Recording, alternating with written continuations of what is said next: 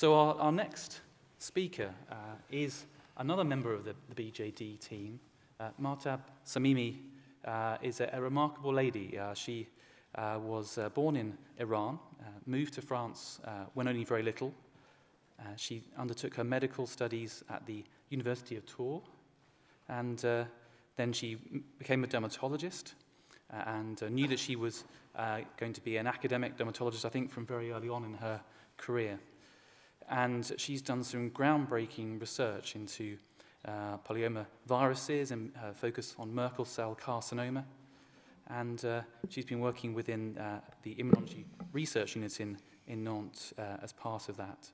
She is a full professor of dermatology and really, a fitting achievement given the work she's done in this field. So, Mahtab, it's a great pleasure to have you on the BJD team and to invite you to speak this afternoon. Thank you. Really, thank you for the nice introduction.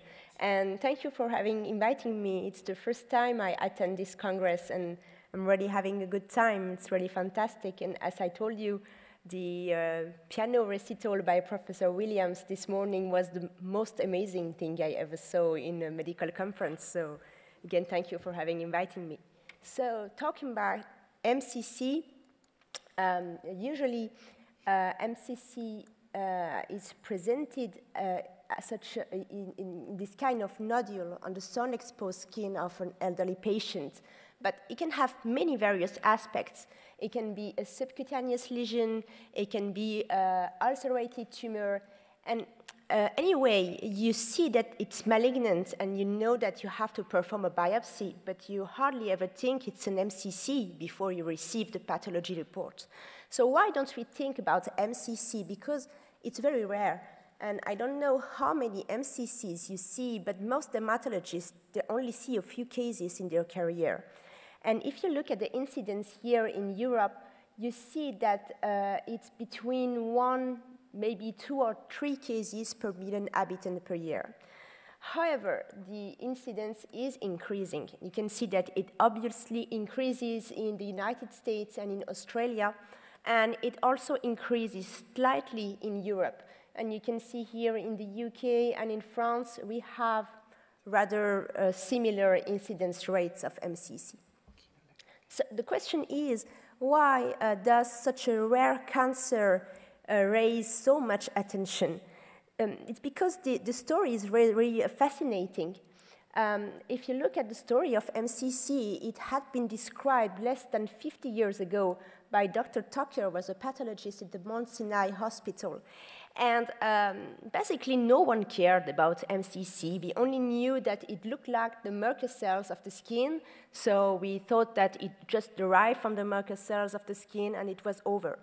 And it was until it was shown that the incidence of MCC was increased in patients with immunosuppression, a 10-fold increase in patients with AIDS.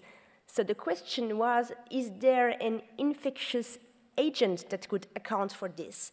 And there were many attempts to identify this infectious agent, with candidates being EBV, CMV, herpes virus, or Kaposi virus, and so on.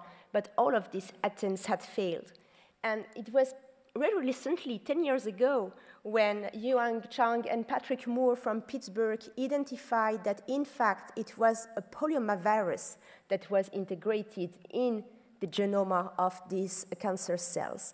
And this was a newly described virus, so they, of course, called it the Merkel cell polyomavirus.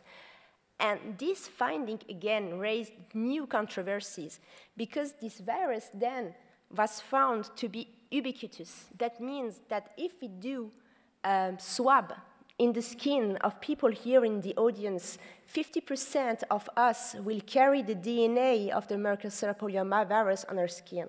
And we won't have, all of us, an MCC. I hope nobody here will have an MCC in the future. So why does it happen like this? The Merkel cell polyomavirus infects the majority of us during childhood, and it stays in a latent stage somewhere in the body during life. But when you get old or immunosuppressed or both, the virus starts to replicate and replicate and replicate. And one day, by bad chance, it will integrate into the genome of a cell. And again, by bad chance, it will acquire mutation that will make the T antigens, which are the oncoproteins of the protein, to be overexpressed, and they are able to transform the cell. And we know that nearly 80% of MCCs will have this virus signature, that what we call the viropositive MCCs. And what's curious is that we have 20% of MCCs that do not have the virus. But we don't know if these are two different mechanisms, or if at one stage this subset had the virus and got rid of the virus. I don't need you anymore, I can have my own life, and then created a new subset.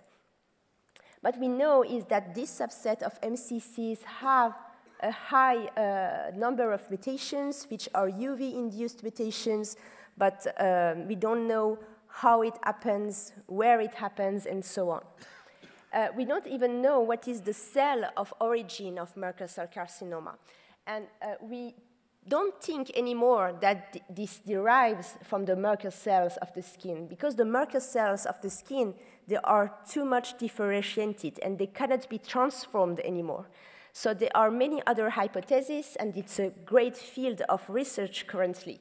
And one hypothesis is that there is an epithelial cell that would be the progenitor of the Merkel cells in a normal setting. And if transformed by the Merkel cell polyomavirus, this could lead to the Merkel cell carcinoma. Another hypothesis is that it's a cell in the dermis, a fibroblast or a stem cell in the dermis.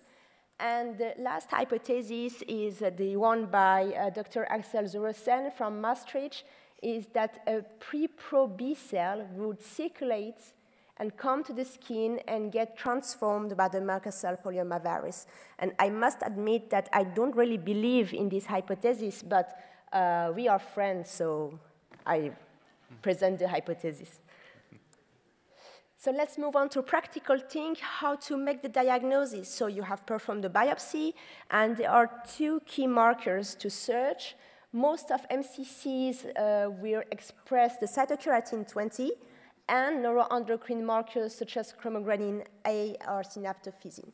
But there are some diagnostic pitfalls, and you have to be aware of this. You would see these two close clinical pictures here. These two patients have a cytokeratin 20 negative cancer.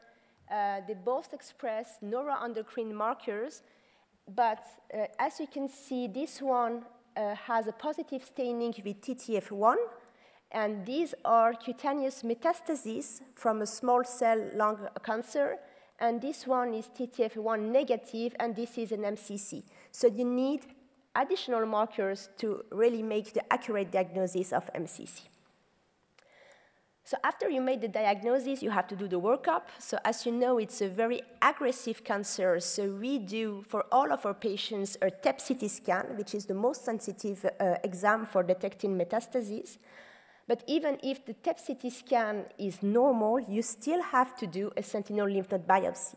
And it was shown that it detects micrometastases in about 1/3 of patients.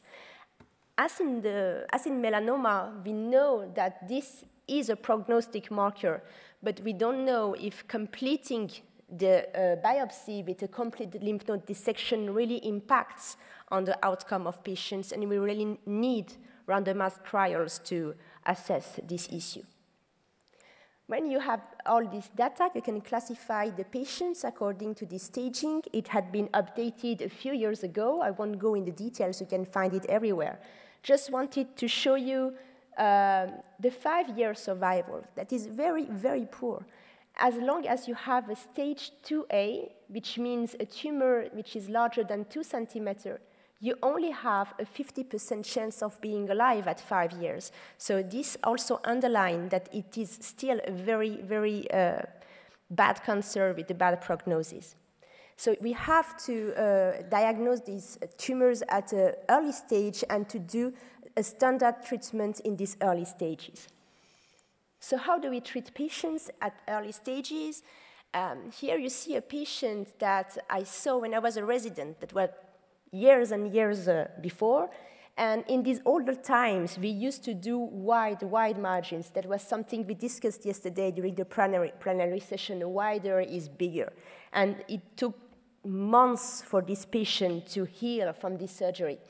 And obviously, we don't do that anymore. Now we do narrow margins, 1 to 2 centimeter margins, but for almost all of our patients, we do an adjuvant radiation therapy of the primary tumor bed.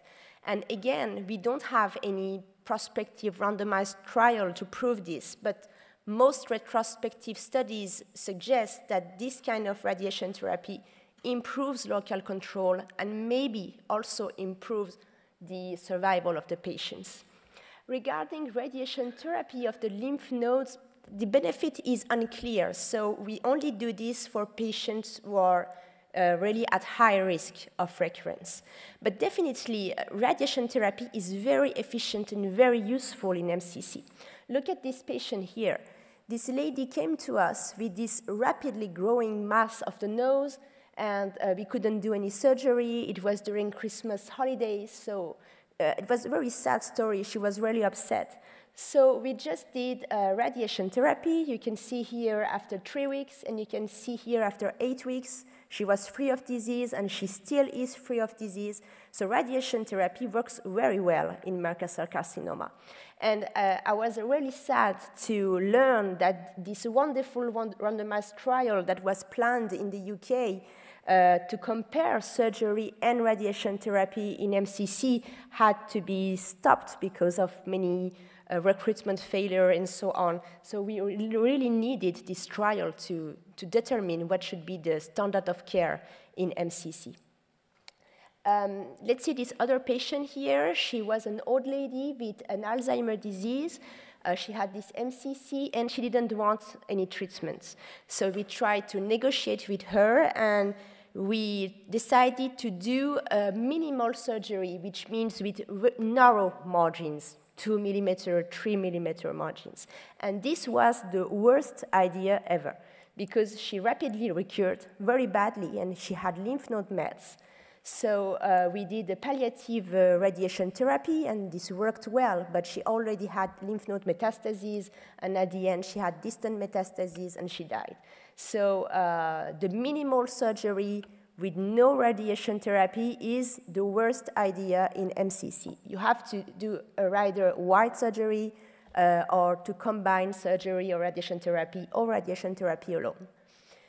So look at the guidelines. The guidelines here, American and European guidelines say nearly the same. In the patient who don't have lymph nodes, you have to do the surgery of the primary tumor and the sentinel lymph node biopsy in the same time, and if positive, complete with the lymph node dissection. The radiation therapy of the primary tumor bed is done for almost all patients. We do it for all of our patients. And for the lymph node area, it's for patients who have a high risk of recurrence. And when your patient has obvious lymph node mets at initial baseline, you do the surgery of the tumor and, of course, the lymph node dissection, and for the radiation therapy, it's the same. There is no adjuvant chemotherapy in this stage. It's not beneficial, and it's toxic. And you have to closely monitor these patients because 40–50% of them will recur, and most of these recurrences, they will occur rapidly during the 2–3 first years after treatment. So you monitor them as in melanoma with physical examination, ultrasonography, and so on. But in MCC, we also have useful biomarkers that I will show you right now. These biomarkers are antibodies in the blood that are directed against the Merkel cell polyomavirus T antigens, which are the oncoproteins of the virus. And these antibodies are very specific to MCC patients. Healthy people do not have such antibodies. And how it works, here you have a patient with an MCC. At the baseline, he has detectable antibodies, but when he's treated, the antibodies will drop and become negative. This patient is in remission. Here you can see another patient, he's treated, the antibodies will decrease, and when you monitor the antibodies, you see that they rise again. And here you do a TEP-CT scan, and you see that there is a MET. So you start immunotherapy. And these antibodies, they really track disease burden, and we do it in our lab in France, in Tours. It's available as a send-out test across Europe. We do it for free, so if you want to monitor your patients with this test, you can check our website. And it was also validated by the US cohort in a larger scale. They monitor the patients with the T antigen antibodies, here more than 200 patients. And you can see that patients that have decreasing titers, they do not recur. And patients who have increasing antibody titers do recur. And these are very impressive results for a predictive test, nearly 100% for each situation. So the monitoring of MCC with such tests has been included in the US guidelines last year. So now we've started an international collaboration to evaluate this kind of monitoring in patients and to elaborate guidelines and also to compare with other biomarkers. This is called the COMET group. And at the European level, we also have this project to monitor MCC patients from Europe with this kind of biomarkers. And we don't have the funding yet. It was submitted to the EADV. So if someone from the scientific committee is in the audience, or if you know someone who is in the audience, just think of the Summertime project. And we don't have any investigator from UK, but if you want to join, please feel free to send me an email.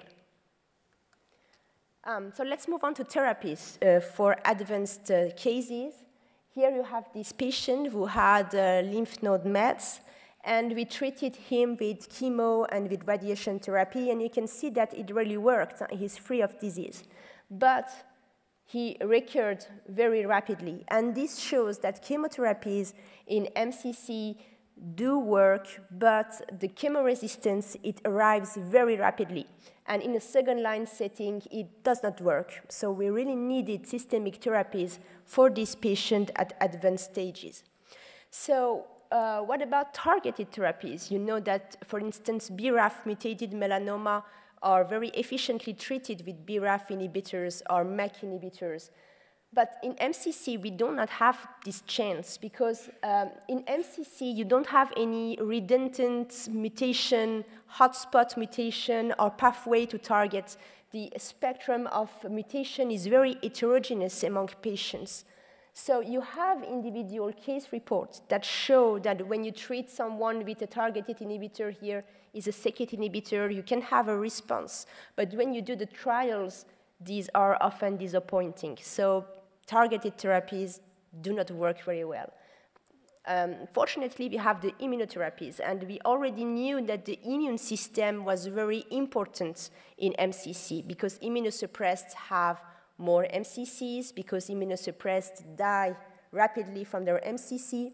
And we also knew that an MCC that is infiltrated with CD8 T cells was associated with a better outcome. But the problem is that MCCs are able to escape the immune response. And there are many mechanisms. I won't really go into details, but the tumoral cells are able to downregulate their MHC and become invisible to the immune system. They are able to exclude T cells, to exclude NK cells, and the T cells in the microenvironment are exhausted. You are familiar with this concept. They express PD-1, they express TIM3, so they cannot work properly. So the first strategy was to target the PD-1, PD-L1 axis, as you know from melanoma. And we have now a few trials with these kind of molecules in metastatic MCCs. You see that these are small cohorts, uncontrolled studies. Because it's such a rare cancer, you can't do large randomized controlled trials as we have in melanoma. But you can see that in a first-line setting, the immune checkpoint inhibitors work in 60% of patients nearly. And what is important that these responses are maintained over time, what we didn't see with the chemo. And in a second-line setting, you have 1/3 of patients who will respond, and again, most of these responses are maintained over time. So now these checkpoint inhibitors are considered as a standard of care in patients with advanced disease, and the reimbursement varies across countries. For instance, in France, we only have avelumab reimbursed in a second-line setting after failure of a chemo. So what to do for patients who do not respond to immunotherapies, and that's the future of treatments, all the trials that are currently going on. So if you want to find the therapies, you have to remember the immune evasion mechanism we described previously. So making the cancer more visible to the immune system, and there are many strategies. You can do radiation therapy, TVEC, delivery of cytokines, of interferon, and so on. There are next generation of checkpoint inhibitors that can target LAG3, TIM3, and so on. There are also new antibodies that stimulate T cells by activating the signal on the T cells. And you also have what we call cell therapies, that is infusion of immune cells. That can be either infusion of NK cells or infusion of T cells that specifically recognize the cancer. These are adaptive T cell therapies. And all these therapies are under investigation by now, either alone or either combined together. So to synthesize, there have been huge advances in understanding and in treating MCCs, but there are many things we still don't know. And we still don't know how it starts at the beginning. What's the cell of origin? We don't know how it can lead to either a positive, seropositive, or a seronegative MCC. Are there two separate things or the same thing at the beginning? We don't know. We don't have any randomized trial to define the best standard of care for early stages. Should we do sentinel lymph node biopsy? Should we do surgery and radiation therapy, or both? We don't know. There are trials currently to investigate immunotherapies in the adjuvant setting. For advanced stages, immunotherapy are a standard of care now, and I showed you the different strategies that are investigated for other patients. So my acknowledgements, I needed a bigger slide for all my acknowledgements. So I wanted to thank my clinical team. It's in the dermatology departments of Tours in France, the pathology team, my research lab, our collaboration on Merkel cell carcinoma, and of course, I wanted to thank warmly the BGD team, Alex, for having inviting me to join the team a few years ago, and it's a very exciting, amazing experience, and this was the meeting in Birmingham, and here the meeting in Liverpool a few days ago with John, who is the new editor now. So we have a Twitter account, so please follow us on Twitter. Thank you.